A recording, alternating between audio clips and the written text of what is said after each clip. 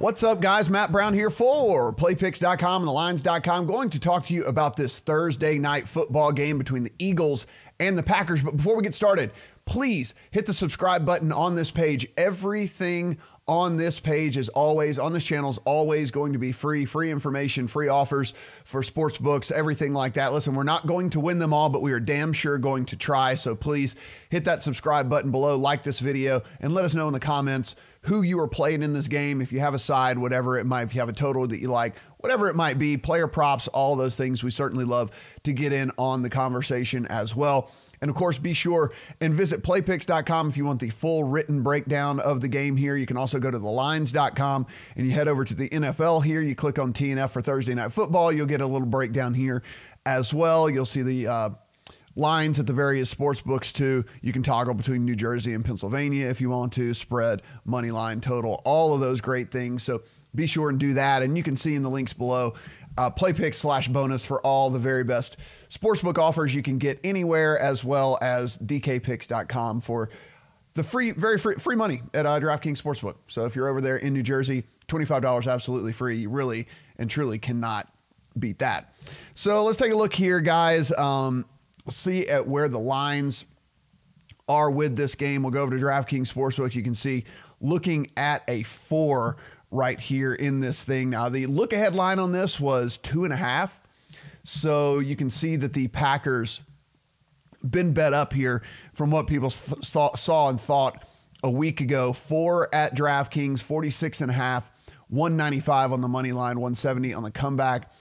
Over at William Hill, we're looking at 4 as well, 46.5, and then at FanDuel Sportsbook 4, 46.5 as well. So you can see this game is pretty much in line at all of the books over there in New Jersey as we sit and as we speak right now.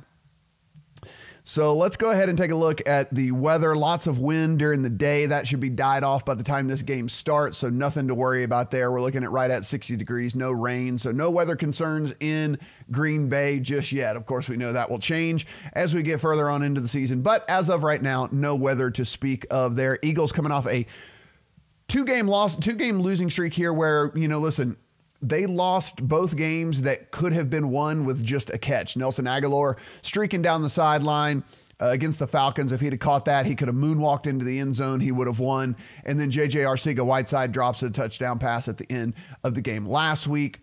And again, maybe that changes the narrative of this whole game if this Eagles team, if those two passes are caught. So just something to think about there. They are two catches away from being having 2 more wins on their record here. I'll scroll down if you want to read along with some of the stuff that's going on here that Juan wrote about this game over on Play Picks. The Packers coming off of sitting at 3-0, coming off wins against the Bears, Vikings, and the Broncos. Now, needless to say, those are 3 pretty good defenses, and the defense they are about to get here with the Eagles is much, much worse. So something to think about there as well, because look, the Packers offense certainly looked like it has struggled a little bit here. Eagles, as far as injuries go, no Deshaun Jackson. It does look like they're going to get Alshon Jeffrey back. That is good. Corner Ronald Darby is out. Defensive tackle Tim Jernigan is out for this Eagles team. That is not good. Short week. These guys are not having time to get back here. On the Packers side, Montravius Adams is questionable. He's a defensive lineman. Linebacker Oren Burks is questionable for them as well, but a much healthier team than the Eagles heading in to this game here. Scroll a little bit further if you are reading along. Eagles, look, on the offensive side of the ball, it's pretty easy. Get rid of the drops here. Dropped 7 passes last week. 7 passes last week. Carson Wentz getting no help from this receiving core. I know it's not the thing to do here in 2019, but I do believe that they're going to need to establish at least some sort of rushing attack against this Packers defense. They are very, very good against the pass, but they do give it up on the ground. Eagles, only 20th DVOA in the league right now. As far as rushing offense goes, are averaging just 3.6 yards per carry. But again, Packers team, very, very good against the pass, not so great against the run. So certainly something that we are going to want to consider there. Now, on the Packers side here, offensively, hasn't really shown much so far. Now, listen, could this be that Aaron Rodgers and Matt LaFleur need to connect a little bit more? Maybe they need to gel a little bit more. That certainly could be the case. They need to figure out what they want to do with the backfield here with Jones and Williams. Both of these guys actually a bit nicked up heading into this game, but not a question as to whether either are going to play. So both should be in the lineup. Nothing to worry about there. Aaron Rodgers actually averaging a career low as far as fast pass attempts per game so far. But again, has played 3 really tough defenses. The strategy should shift in this game versus the Eagles. As far as pace goes, Green Bay 18th in situation neutral seconds per play. Philly is 15th. So we're looking right at league average in this game. So as long as this game stays within, a score or whatever, situation neutral type situation, then we're looking at a league average type pace. Should not be pace up, should not be pace down in this one at all. Eagles defense pretty banged up, as we mentioned.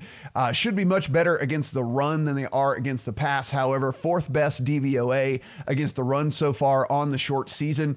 They're missing a few starters, as we mentioned, on this short week here. So I would expect the Packers to go to the air early and often against this team. This secondary so far, giving up 44 receptions for 607 yards and 6 touchdowns. So this Eagles secondary can be had, and again, dealing with injuries as we talked about. Packers defense been very, very good this season. I'll click over here if you want to take a look at these odds that are going on over in Pennsylvania. Maybe we have some Pennsylvania viewers that are watching this video. Been very good this season, as we mentioned. 8th best DVOA defense, this Packers defense. Now, listen, we're only 3 games through the season, I understand, but still, 8th best, much better than we thought. Been elite against the pass so far, 3rd best DVOA against the pass. Corner Jair Alexander, if you've been watching this guy, man, looks unbelievable out there. Actually, the highest ranked corner, according to Pro Football Focus, in the league so far. Now, they have given it up on the ground. So, like I said, if you're the Eagles, you might want to establish a little bit of a run game here. I know that's not the cool thing to do here in 2019 in the NFL. That being said, the Vikings went for 198 against this Packers team. The Broncos went for 149 against this Packers team. So maybe the Eagles can play to a strength here, which is, well, not their strength, but the strength in this game would be to not attack the Packers' pass defense and maybe try to go against this rush defense. So we'll see how they go ahead and go after this game here. So let's talk about the picks here and what we want to do in this game. Let's make a case for the under in this game if you want to try and play the under. I mean, this basically, a case for the under could just be that the Packers control this game from start to finish. It's a short week, as we mentioned. The short week games have tended to favor the home team, as we've talked about time and time again. That being said, they come out, they control the game from top to bottom. They get to slow the game down. They don't have to put the ball in the air as much as we thought. They are able to run the ball a little bit more than they think. They're going to run the clock, bleed the clock a little bit more. And with that, the Eagles aren't really able to put any points on the board. Looking at the under there on 46.5. I believe that is the best number that's out there, 46.5. Yeah, across the board here. So no reason for us to go elsewhere other than over at DraftKings. Again, dkpicks.com if you want free money over there if you're in New Jersey. Case for the over here. How about this?